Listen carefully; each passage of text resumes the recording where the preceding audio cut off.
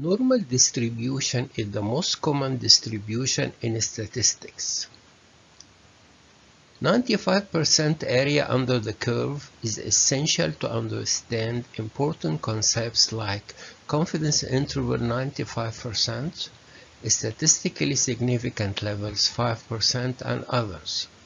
The present video aims at explaining the area 95% under Z-table and T-table.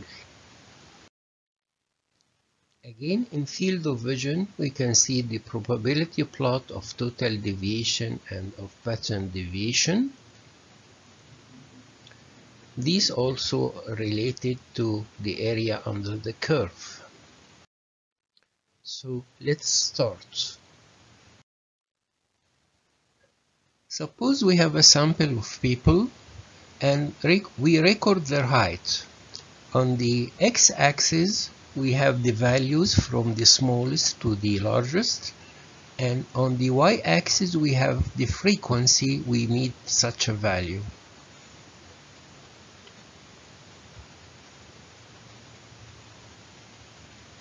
Now we have the frequency distribution curve of height.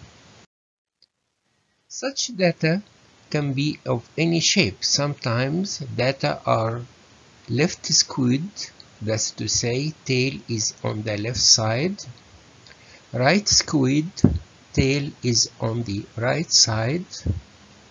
Multimodal can be trimodal, can be bimodal, can be normal distribution, can be uniform distribution. The normal distribution is the most common probability distribution in statistics. The shape is a bell shape with the mean in the middle, with a mirror image of half below the mean and half above the mean. As you notice down here, this is the mean, 1 standard deviation above the mean, 2 standard deviation, 3 standard deviation above the mean, 1, 2, 3 standard deviation below the mean.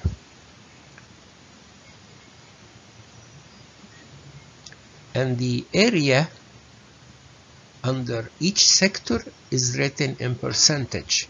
The whole area under the curve equal 100% or 1 unit, but it can be divided in these percentages you see.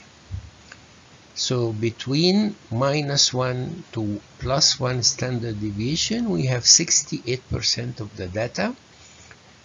If you increase to between -2 to +2, then we have 95% of the data. For 3 below, 3 above, the range will cover 99.7% of the data.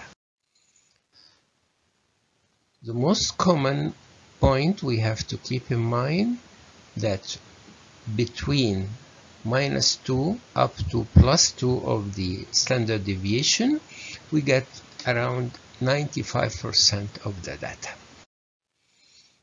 Now, let's have this example. Suppose this is the frequency distribution curve of money income for a population. We have a mean 1000, standard deviation 400. Now, first question, suppose we ask you, Mr. X has an income of 600 pounds. How poor is he? So here we have the mean 1000, 1 standard deviation above the mean, so this value 1400, 2 standard deviation above the mean 1800, 1 standard deviation below the mean 600, 2 standard deviation below the mean 200. Now the question, how poor Mr. X with an income 600s. So we want to know the area below this value, we know that this is 1 standard deviation below the mean, so 16% should be below that. So we can say that Mr. X is poor. He gets 16% of the people get income less than he has. What about Mr. X2 with an income 200? How poor is he? So 200 is at 2 standard deviation from the mean. What's below it? This is 2.5% of the people. Okay, Mr. X3 has an income of 1,800. How rich is he? So it's 2 standard deviation above the mean, and we know this area covers 97.5% of the population. Suppose we have this question. Mr. X4 has an income 1,096. So this is 1 standard deviation. And Mr. X has an income of 1,396. So we can determine exactly the area below this value.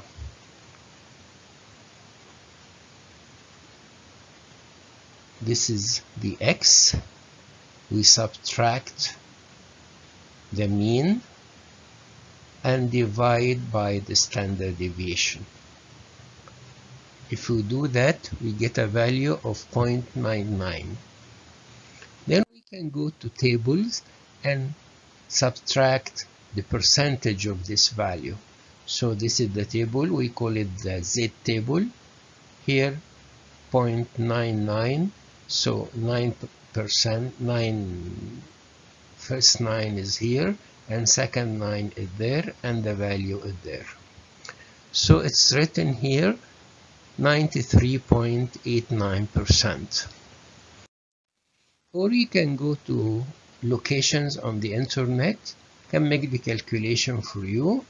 You just enter the mean, the standard deviation, and the new value you want to see the area to the left side. When we enter ask to calculate, you get the value there. So we know that our value to the left side, we have 83% to the left.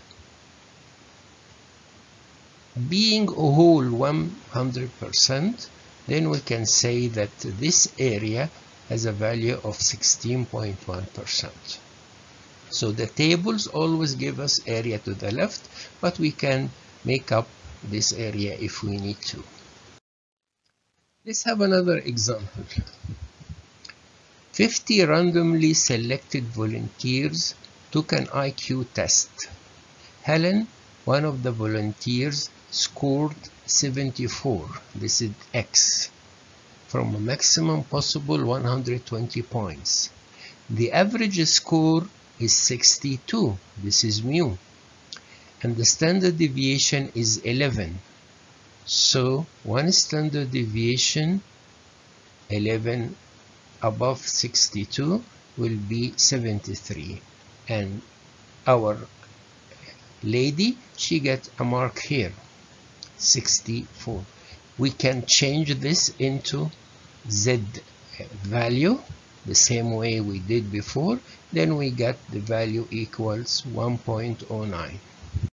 Then we can use the tables to know exactly this area, or we can use the calculators on the net and we can have the same value.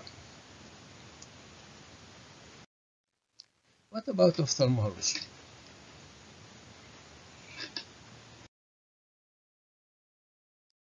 In the printout of field,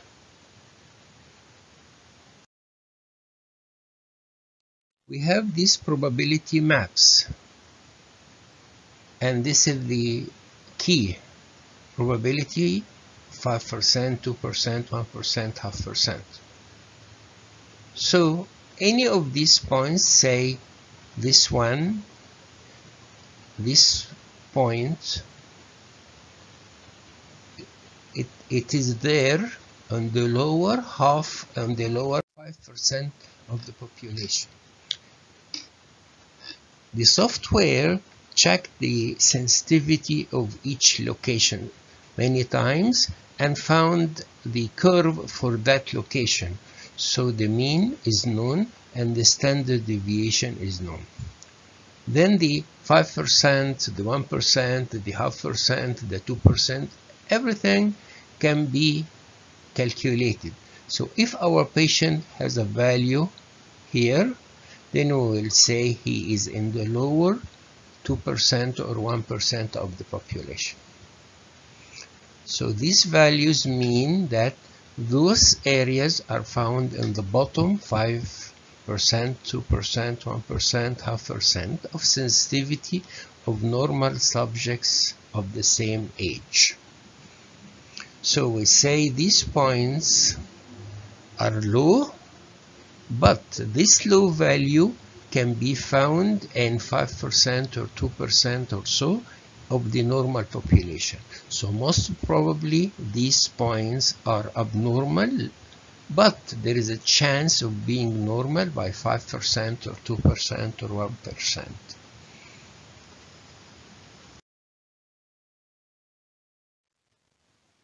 Again, here, mean deviation, it is minus 5.6 with probability less than half.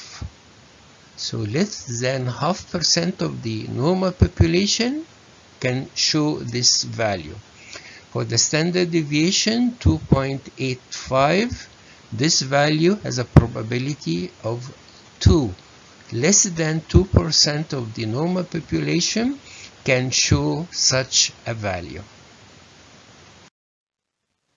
Here in the field of Heidelberg, fixation losses was 39%, and such a value can only be found in less than 0.5% of the normal population. Mean deviation of the field minus 8.07, and this value can only be found in less than 0.5% of the normal population. Now back to statistics. When we are dealing with large number like population or sample large being 30 or more, we can use the tables, the Z tables. If the sample size is less than 30, we have to use the T tables. Here the normal distribution curve is shown in red. This is the Z distribution. The remaining are examples of T distribution. We have several T distributions for each sample size. T distributions are named after what we call the degrees of freedom. So if you have a sample size of 6 cases, the degree of freedom is 5. If you have a sample size of 3, the degree of freedom is 2. As you notice, as the sample size gets less and less, this is 2, this is 3, this is 6. When the sample size is less, the curve is shorter here compared to the normal, and if you come here, the ends are expanding more than the normal. So this is the difference.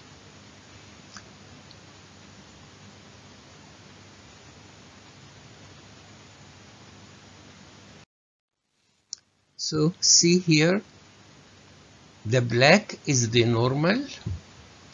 Here we have degree of freedom 29, so we have 30 cases. Degree of freedom is 5, this is 6 cases.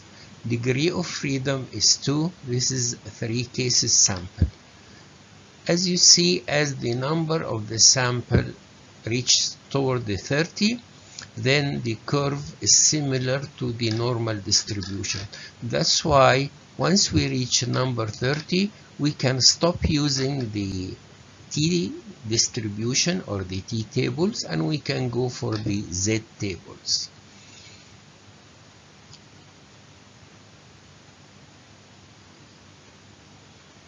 Here, the black, this is the normal distribution.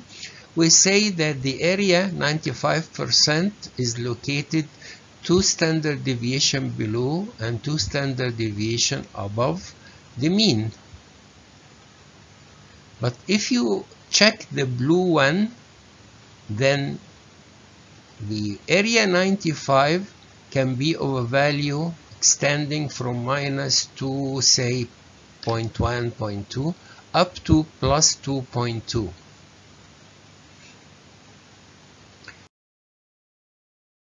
Here, the red is the normal distribution. The dotted blue line is small size sample. So if you want to check the area 95%, in the normal distribution, it is around 2. So 2 below, 2 above. This is 2.5, this is 2.5, and here we have the 95%. But in case of the small sample size, it is starting here. So it is not 2, it is more than 2 on this side and on that side. Let's see it here. This is the Z score. Actually, the area 95% extends from -1.96 standard deviation up to plus 1.96 standard deviation. So we roughly said 2, but actually it is not 2, it's 1.96. If the sample size is 21, so the degree of freedom is 20, the 95 area, the limits from -2.8, -2.08. If the sample size is smaller, then the limit will be -2.2 to +2.2 standard deviation. If the sample size is 2 only, then the limit starts from -2.26 standard deviation up to +2.26. So this is the importance of using which table. If the sample size is 30 or more, we can go for the Z score. And the standard deviation here around 2, but if the sample size is less, we use the corresponding table, and the value is found on the table. So we know exactly how much we should add, how many standard deviation should add to reach the area 95%. The value of all this will be discussed in upcoming videos when we discuss the level of significance being 5% or 2.5%, and when we discuss the confidence interval 95. So just keep the information now, and the value will be discussed in future videos. Thank you for your attention.